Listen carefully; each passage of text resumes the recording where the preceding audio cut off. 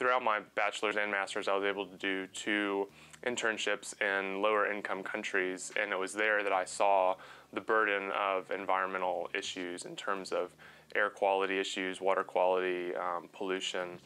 And so I saw that as a very tangible way to improve people's public health. During my previous career as a clinician working in cardiovascular diagnostics, I became interested in health promotion, mainly prevention of chronic non-communicable diseases. Taking that public health approach to find ways to improve people's quality of life through physical activity and learning about all the different aspects of that would be a great way to be able to impact large populations. I was interested in policy with a big P and how that affects the health of the people.